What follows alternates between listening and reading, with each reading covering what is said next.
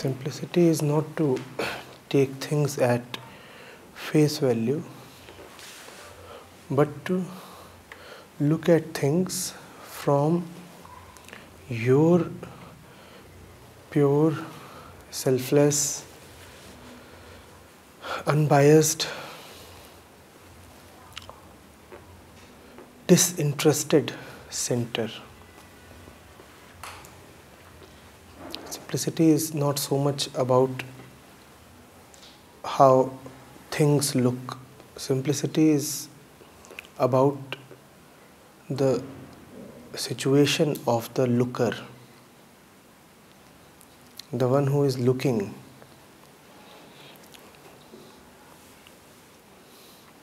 If he is biased or afraid or tempted or is seeking comfort and security in what he is looking at, then the looking would yield very confused and misleading results.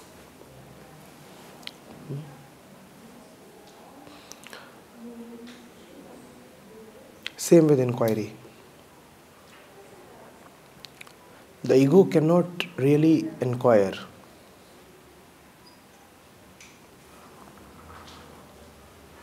It can at most be curious about its sustenance and continuation as it is. And that is very different from inquiry.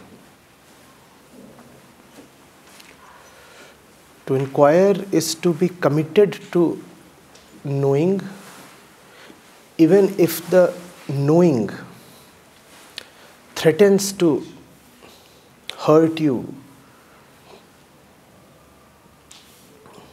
or uproot you or challenge you.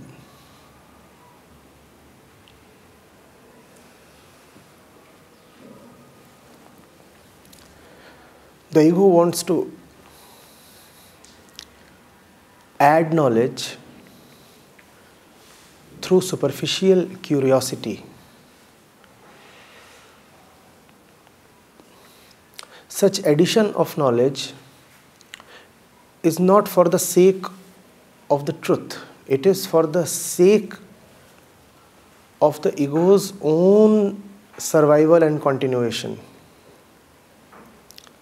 The ego says, let me know more so that I can use the knowledge as an armor and as a weapon.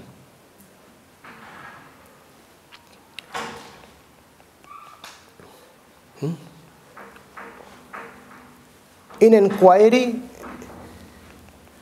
the situation is very different. In inquiry, you do not use knowledge as a weapon to defend yourself. On the contrary, in inquiry, knowledge is welcome even if it destroys you. We do not like knowledge of the latter kind, do we?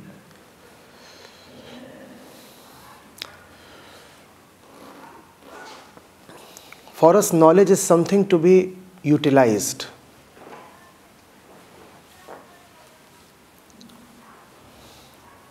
Not something to which we can sacrifice ourselves.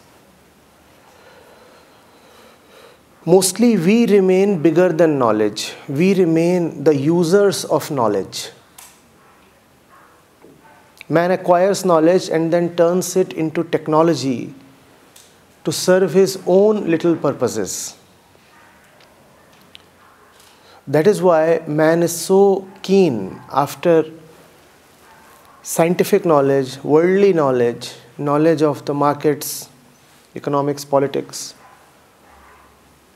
But man is not very keen on spiritual knowledge.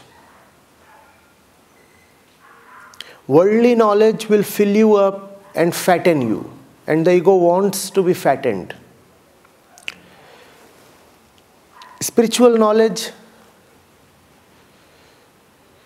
makes you lean, reduces you, ultimately dissolves you and finishes you off. And nobody loves the truth deeply enough to wish to be finished. So we can commit ourselves to our universities, to our journals, to the internet and Google that supply us with so much information and news and knowledge. But we will not commit ourselves to self-enquiry. Self-enquiry too is news, no? Isn't it news? News of a very intimate kind. News about yourselves. But Google simply doesn't have that feature. How am I doing? You can't know. So you're not interested. Type who am I? And maybe you will get to know some old texts.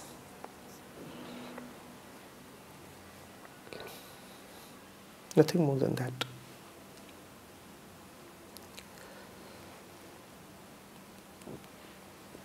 Superficial inquiry wants knowledge, but only till the point knowledge is friendly and useful. Deep inquiry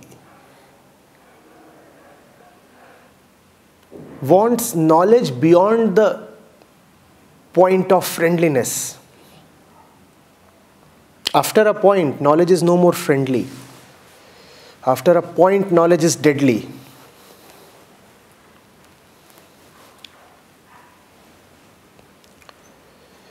It threatens and appears horrible. That's when self-inquiry stops. No more knowledge. It's getting into the danger zone now. Self-inquiry is only for those who can tolerate that danger zone, who love the truth more than they love their security.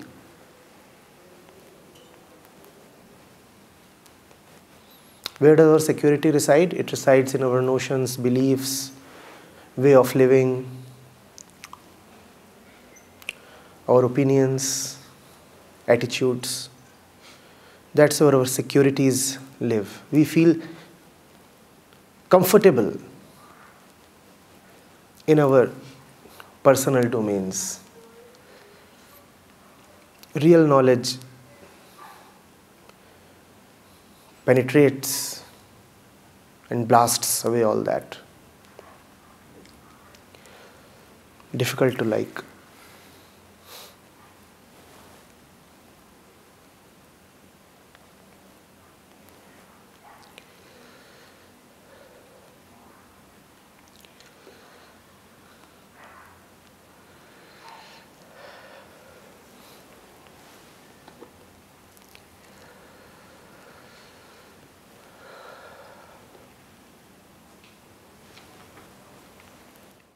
You have heard of the dream, right? No.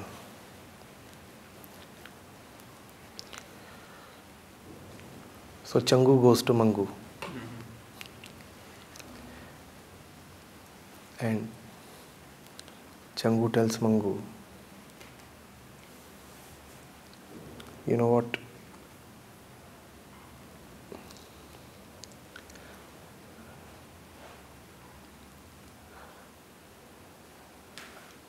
I have clairvoyance. I see the future in my dreams. So what did I just see? Last night I saw that there was a big house. And Mangu says, big house. Interesting. You know, the house had your name. And wow, yes, tell me more. It was all painted in white.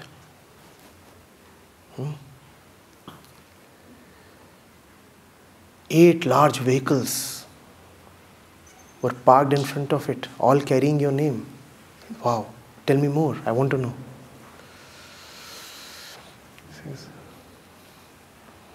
There was a beautiful woman there and lovely kids. Yes, that's surely welcome and worth listening to.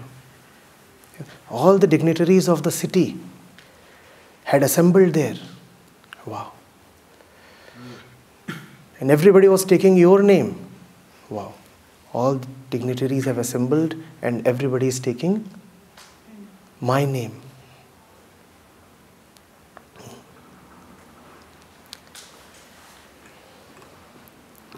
And then the main door opened. And everybody made way for a stretcher that was being brought out from inside. All the dignitaries started chanting your name. Wow, all the dignitaries are chanting my name. Probably I am going to emerge from within. The gates have opened. No, sir, it was a stretcher. And there was a body on it. And all the heavens were showering flowers on it. All right, I think somebody is waiting for me. We'll hear the rest of the story tomorrow. The news bulletin is over. I don't want to know any further. I want to know only till the point of my comfort and fancies. I want to know till the point it is pleasurable to me, or at least useful to me. The moment it starts hitting and hurting, the news bulletin has to be stopped.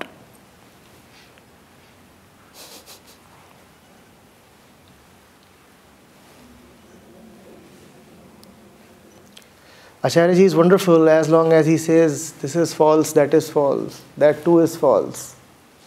Especially your enemies, they are all false. All the gold that you could not buy is false. All the cars that you could not ride are false. All the accomplishments you could not have are false. But the moment he says, this is false, is it not time?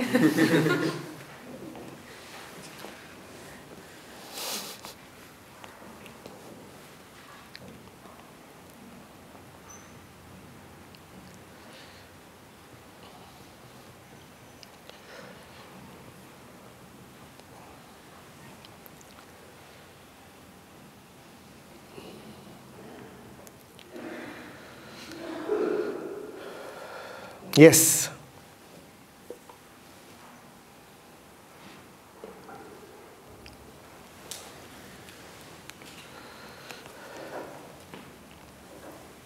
Janaji, today is the last day, the wonderful 6 days I have experienced in my life. But since yesterday, fear is coming me in facing back the world to which I am going.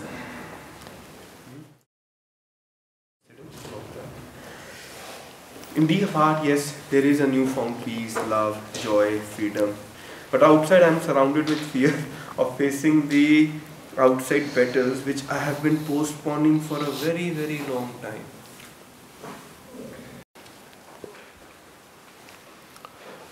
Do not be worked up or charged up.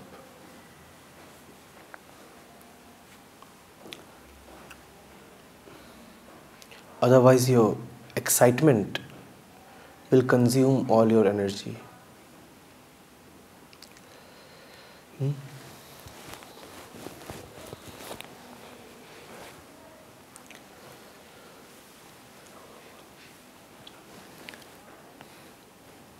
I was in class 6. There used to be a district level badminton tournament. My father used to participate. He was a good player. So I had been watching him since a couple of years. And then I started training. And I trained quite hard for 6 to 8 months with my father. He was the coach.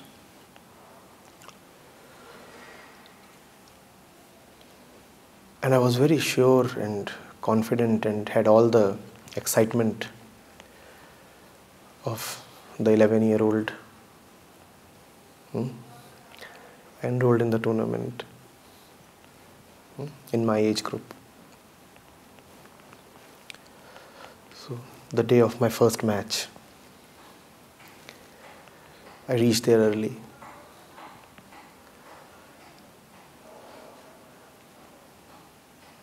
Match was in the evening. I reached right in the afternoon.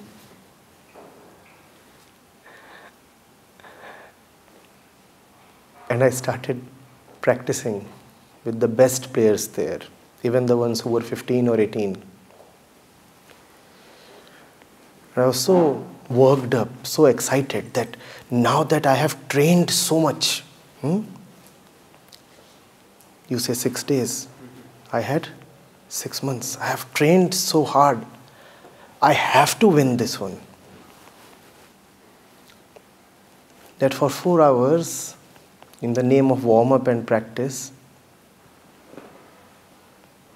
I played intensively with the best players there.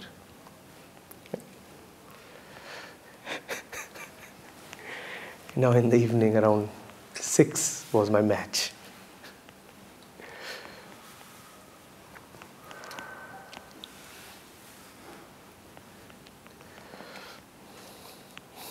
First game I somehow managed.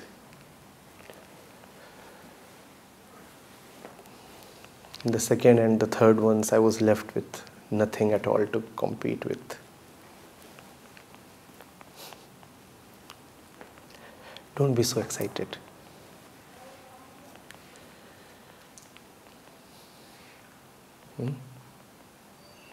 Your strength will turn into your weakness.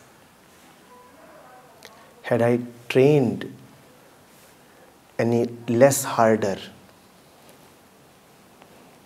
I wouldn't have had the stamina to play all those practice games. But because I played all those practice games that afternoon, I lost all my stamina.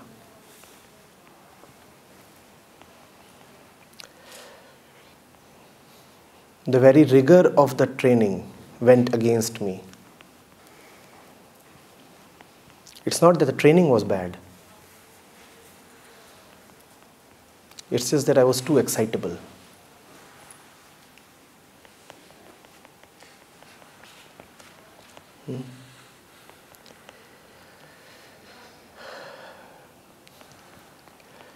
I remember that day.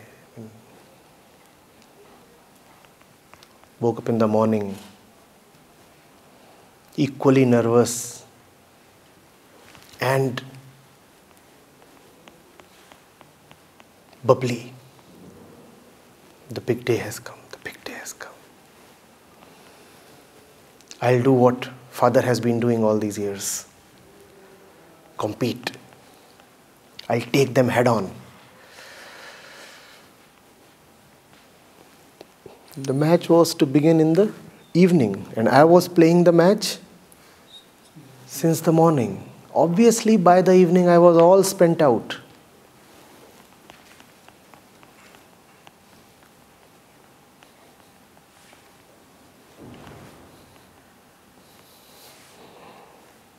And then after the match, I came out,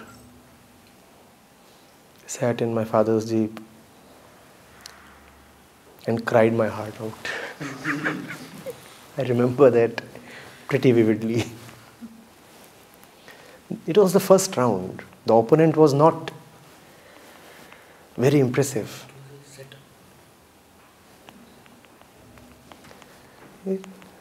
to prepare hard and then to be ousted in the very first round was pretty heartbreaking. I was much better than a first round exit, but that's what I earned for myself.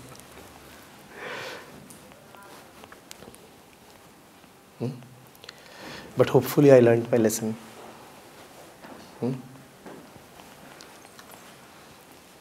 If the session begins at 12,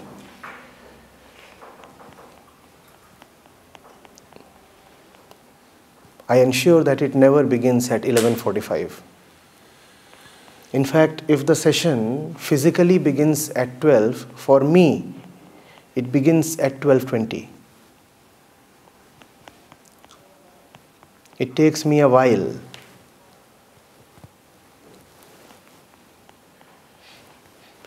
to warm up and realize that, oh, it's now really on. Never do I prepare, never do I tell myself that something important is going to happen. If what I am doing is truthful, what business do I have worrying about it? And if what I am doing is something personal, then I better not give it the name of the truth. If what I'm saying is something personal, then what business do I have talking about it? And if I'm talking about it, and it's a matter of the truth, then why must I worry and wonder? I'll just go and sit.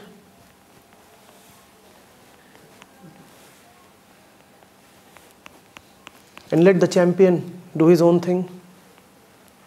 My task is to just sit. Just sit. He is the champion player. He'll do whatever he wants to. All my nervousness and excitement is rather a hindrance.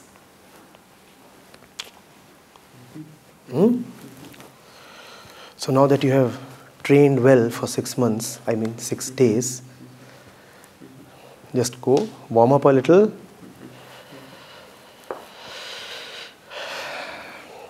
When it is there to be lobbed, lob it. When it is there to be dropped, drop it. And when it is there to be smashed, let it smash it hard. Huh? Don't play the game before it begins.